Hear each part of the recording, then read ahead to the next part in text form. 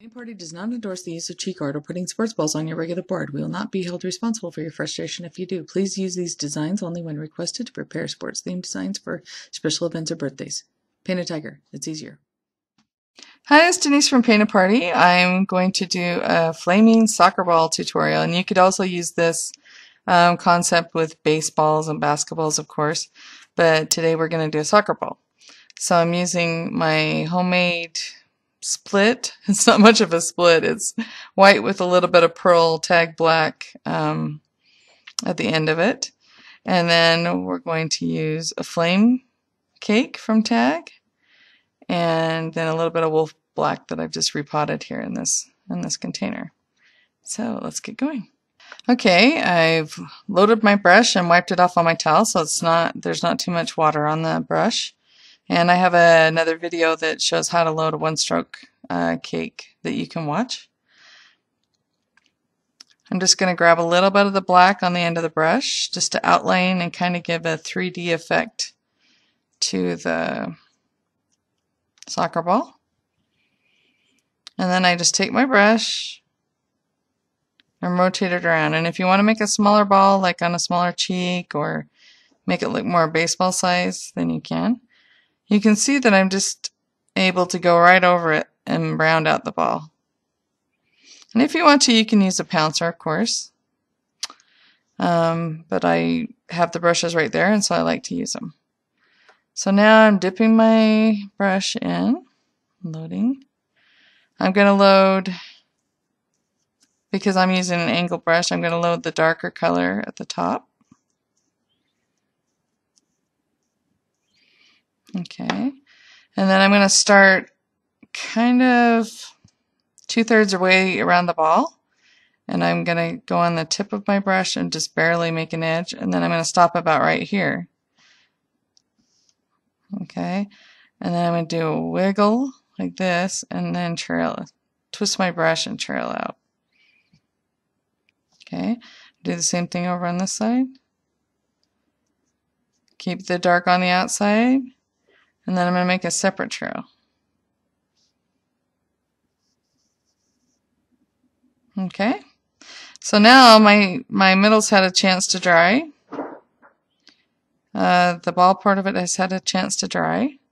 So I'm going to make the soccer ball. And the reason I'm doing that instead of finishing my flames is so that I can overlap the actual design. So I'm loading up a number 2. I like the number 2 because it makes a little bit smaller lines in between the soccer ball. Okay, so find the middle of your ball, and then we're going to make a 5-pointed star, because the shape of the soccer ball, the dark parts, is a pentagon. So we're going to come out and make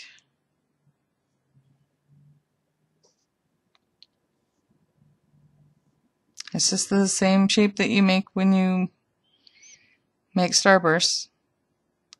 So now we're going to connect those and make that cute little pentagon house shape.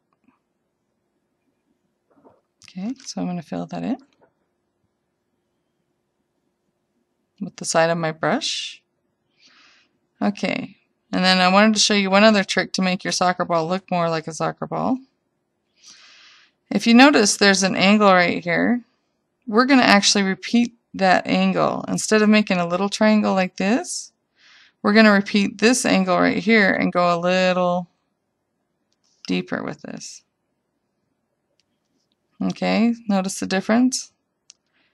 So that's because on a soccer ball you would have a 6-sided shape right here.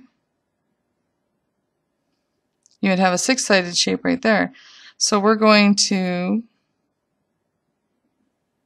be conscious of this shape also. And then one other trick to make your soccer ball look more realistic is to kind of poof this out a little bit past the circle. That way it looks stitched and puffed up a little bit. Okay, that was a tip I learned from Christina Davison. Okay, so I'm going to go ahead and fill these in, and we'll come right back. Okay, so I finished filling all of those in. And you can see how they kind of are all at the same angle coming in.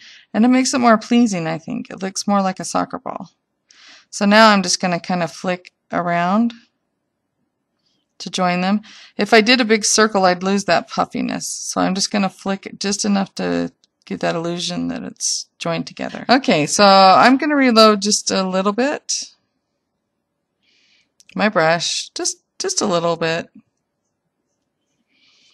And what I'm going to do is kind of give the illusion that the fire is coming up into the ball. And I got this from a digital graphic. I thought it was cool. So I'm going to come in here, and it's okay if I'm going to track some of this black because it's going to make the flames look even cooler. So we're going to join in here and just kind of, my brush is parallel to the paper, or to the skin obviously, and I'm just literally like dragging into here. And it's cool because it does pick up some of that black and give it kind of this cool look. And then let me do one here on the outside. Cool. Okay, and then if you want to, you can pounce kind of little texture in here and there.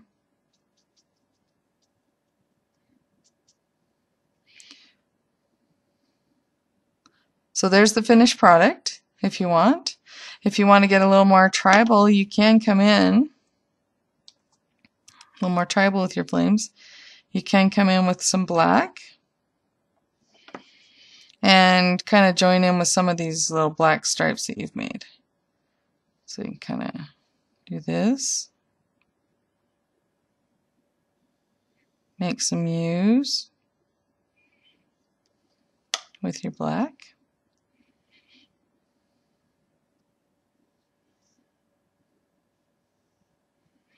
And then wipe it off a little bit on your towel and kind of drag those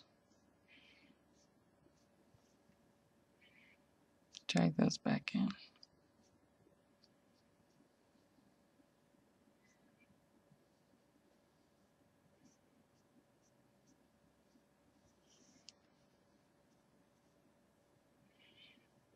Cool. So you can add a little more, another layer of texture if you have time. So as always, I'm going to add some pictures at the end of different design ideas that you can have with this, and hope you can use it this summer. Thanks.